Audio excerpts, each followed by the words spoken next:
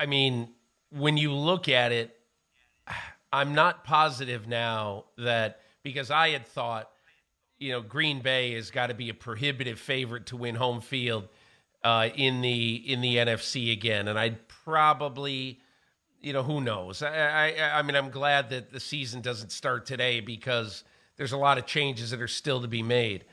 But I think the way I look at this now, Mike, is that this opens up the NFC. And particularly, assuming if Deshaun Watson at some point ends up somewhere, in the NFC South, if he ends up there, how many games is he going to play? And let's say, for the sake of argument, Mike, if I'm an NFC South team and I see that Deshaun Watson is in suspended, and let's pick a number, for the first 8 games of the season, let's just say, and let's say he loses his appeal. I mean, you can imagine the pressure on Howard Katz, on Mike North, and that entire scheduling department to make absolutely sure that every NFC South opponent, that no NFC South opponent gets to play whatever team Watson is on twice in the first 8 weeks of the season. That's a weird thing to look at. It's a weird thing to say. And, we don't know when the NFL is going to rule on this. But if I were the schedule makers, let's say he signs with the Saints, I would be sure that the Saints would have 3 division games like in the last 6 weeks. Because otherwise you're going to get, somebody's going to scream at you for disadvantageous scheduling in allowing Team X in the NFC South to be finished with whatever team signs Watson in the first 6 weeks, which sometimes happens in the NFL. Not often, but it sometimes does. So those are the little things that, so many, usually March 18th, which is what today is, we're heading into a little bit after the wave of free agency is over. We're heading into a little bit of the doldrums. You get the league meetings, and then it's just draft hype for 3 weeks. But now there are so many tributaries and so many stories still happening. There's not been an off season like it in the 38 years I've covered the NFL. Let me reel back a couple of minutes because you said something that caught my attention. Do you believe that the NFL will factor in a potential suspension of Deshaun Watson into the schedule-making process? And if you believe the NFL would do that, but why do you have to do it? Why do you have to do it? These teams that are pursuing Deshaun Watson. Well, hang on. Let me just say this. Sound like Kramer. It's on those teams. If you're, I was trying to sound like Mad Dog. I love that guy. What was I saying? If you're a team that is trying to trade for Deshaun Watson, and there's been this clamoring, the moment the grand jury returns 9 no true bills, fancy lawyer talk that I still don't understand 30 years after graduating law school, but I digress. After the grand jury does that, there's the, let's go get Deshaun Watson. Everything's fine. He's free and clear. He's free and clear. The truth came out. No, he's got 22 civil lawsuits hanging over him. There's a chance he's going to be suspended. We don't know what the NFL is going to do. Well, we're going to go get him anyway. Well, fine. Hey, you know what? Sucks for you if you don't have him the first 8 weeks of the season. And if you're the Saints, you got to play the Buccaneers twice in the first 8 weeks. Too bad. You shouldn't have gone after him. Now, I see it as 2 different silos in the league office, or at least it should be. They should not, in my opinion, structure the schedule to do favors to anyone. You went and traded for this guy. You made a 10-year trade. It's going to be a little bumpy this year because you're going to have to get by without him, and you're going to have to play the Bucs twice in the first 8 weeks because that's the way the computer generated the best possible schedule that we decided to use for the benefit of the entire league. The computer has the ability to take factors, a jillion of them, into account.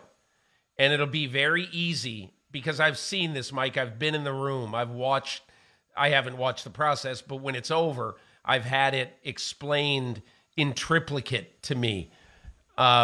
And the NFL can easily say, let's say he signs with the Saints, that we want one game after November 15th against, first of all, there has to be one in the last week of the season, okay?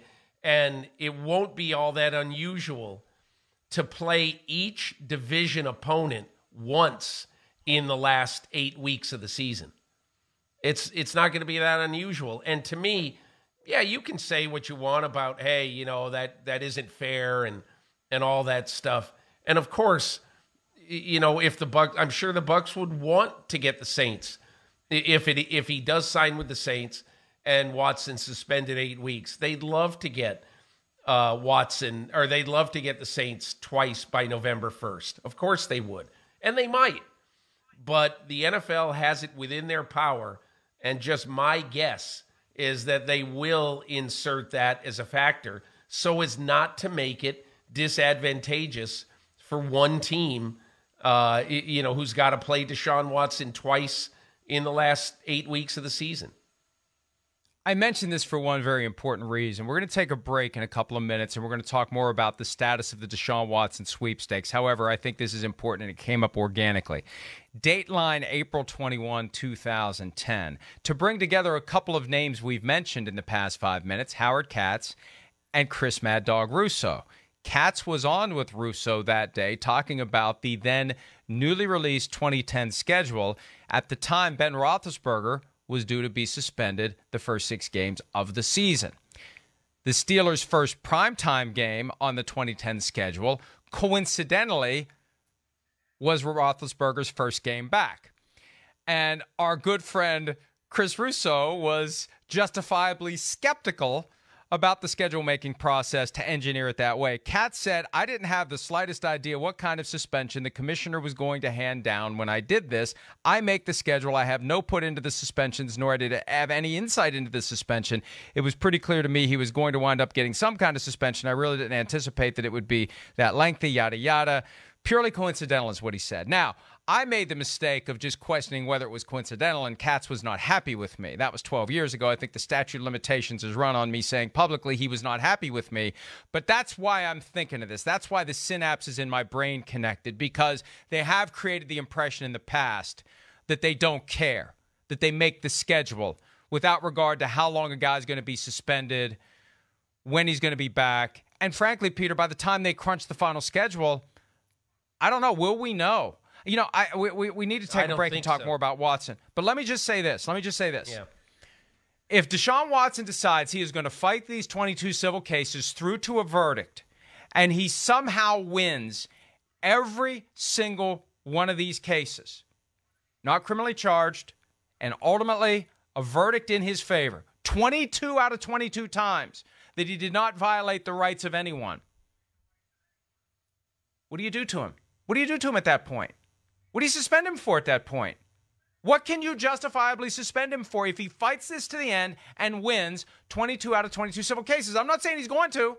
I'm passing no judgment on the merits of the cases. I'm just recognizing the possibility that he could lose all 22. He could win all 22. Because the NFL in recent years has been more inclined to wait until they absolutely positively have no choice but to act. Because they've learned in the past when they act too soon, they step on a rake. So I doubt that by the time they generate that final schedule, we're going to know how many games Deshaun Watson will miss, if any, in 2022. I agree with you. I don't think on, you know, the schedule is going to be released, whatever, May 5th, 8th, 10th, something like that, first 10 days of May. And I think there's a very good chance we're not going to know at that point how long he's going to be suspended for. But you can clearly make an educated guess. And that educated guess, to me, would be half the season. Now, Mike, you're right about what you said. And that there's a chance, obviously, that in 22 cases, Deshaun Watson can fight all those and win. Well, first of all, we're not going to know that by the time the NFL has to make this decision. This is going to take a while, unless, as you know, I mean, you were in this business, unless there is some sort of global settlement with the 22 people who have filed these complaints. So, I guess theoretically it is possible, but I don't think that's going to happen. And I do think the NFL is going to have to make a decision based on the mud that it has been drawn through, or it has been dragged through, with all of these Deshaun Watson stories. Here he is, a top 5 quarterback in the NFL, missed all of last season because of this case. And now, just because they don't have a final determination, the NFL is just going to say never mind and let him play. Well, I don't think that's going to happen. But when it will happen, I have no idea.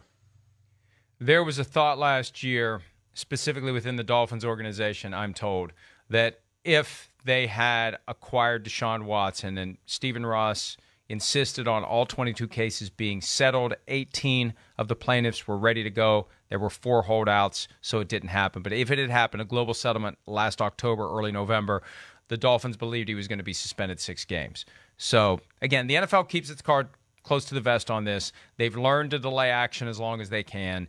This is a complicated, nuanced situation, and it's not going away anytime soon unless there is a global settlement that Deshaun Watson reaches. The problem is if Tony Busby, who represents the 22 individuals, knows that there's an urgency to settle the case for football reasons, the price goes up. That's just the way it works. I'm not passing judgment. But that's it doesn't matter. Well, I thought you're in this to get justice for your clients. Well, justice comes in a lot of shapes and sizes, and leverage is very important. And if we sense that you want out, we want more money to make it go away. Hi, I'm Mike Tirico, and thanks for watching. Make sure to hit subscribe for the latest news and highlights from NBC Sports.